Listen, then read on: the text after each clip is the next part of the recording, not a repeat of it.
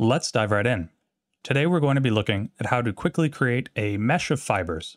Go ahead, come to Edit, Preferences, Add-ons, and make sure you have Add Curve Extra Objects enabled. From there, exit this menu, and then choose a mesh object in your scene that is 3D. It cannot be a plane or a circle, it does actually have to be a 3D object.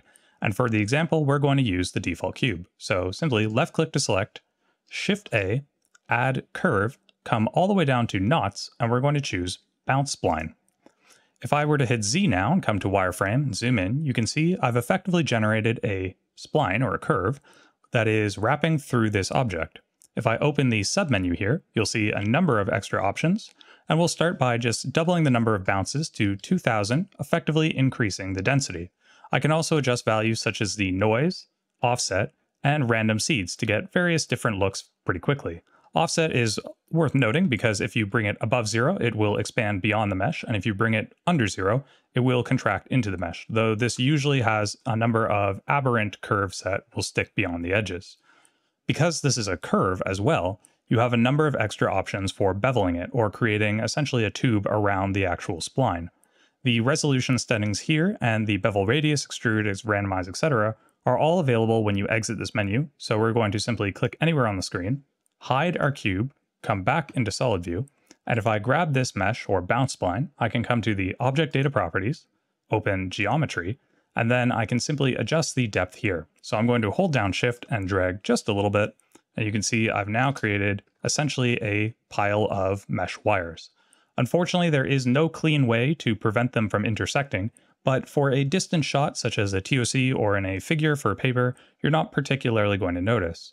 One thing worth noting, however, is that you might want to adjust some of the resolution. So by default, it starts at 12. If I drop this to 2, you can see now these are quite a bit more angular.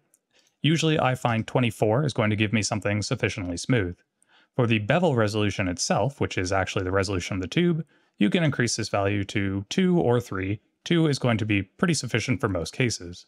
Again, you want to be careful when you're adding extra resolution because this will add quite a bit of geometry to your scene. I strongly recommend against adding subdivision surface to this, or it will likely crash Blender. Now, the value of this is that you can apply it to essentially any object as a mesh. So I'm going to quickly set up a few examples and then come back to them. In this example, you can see we have a very simple plane curving up, and you might want to add a layer of fibers on top of it. The easiest way to do this is by following the steps that we just discussed. So you'll note that even though this is a plane, I've extruded it to give it some thickness into 3 dimensions. I'll then select it, hit Shift-A, come to Curve, Knots, Bounce Spline once again, and I'll make sure the offset in this case is actually 0. If we come to the wireframe, you can then see that I have the interior mesh. I'll bring the bevel radius up, this time in the main menu. Something quite small should be fine, so let's go with 0.0025. And now, because this is an independent object, I can simply come back into solid view and I can drag it above the actual plane itself. Now, if you notice that you have, let's call them rogue stretches, such as this little strand up here, the easiest way to identify these, because there are so many points here, is to select the whole thing, tab into edit mode, hit A to select everything, and anytime you see one of these handles that is sticking far out compared to the others, that is usually connected to one of these. So if I grab this one right here, and then just drag it back in, making sure to turn off the proportional editing I had before, drag it back in along the x-axis, you can see that that's tamed it just a little bit. And you'll have to do the same thing with some of the other points just to clean it up just the tiniest bit. Something like that would be fine. And now it's locked into the rest of the mesh. And you can see I have a few other pieces that are doing the same thing. I would identify them the same way. A to select everything, and just note that one of them is farther than the rest. Bring it in, something like that, and now it's cleaned up pretty nicely. Now, one of the nice things about this is that I've now created a pretty complex mesh on top of this object. So if this were a stack of different layers, I'd be able to have my fiber mesh layer on top of my base layer, and I could obviously duplicate this as well and create another layer sandwiching the two. So you could have some sort of separator for instance, a battery, or you could have some sort of complicated mesh polymer layer if you were working with some sort of filtration system. Another toggle that's worth discussing is actually in the options for the object data properties. If I want, I can animate the mesh growing in place. So I can take the bevel down to 0, right-click and insert a keyframe. I'll jump ahead a certain number of frames, in this case 72, and I'll bring that bevel depth up to the final value that I want for the size. So let's say, in this case, 0.004.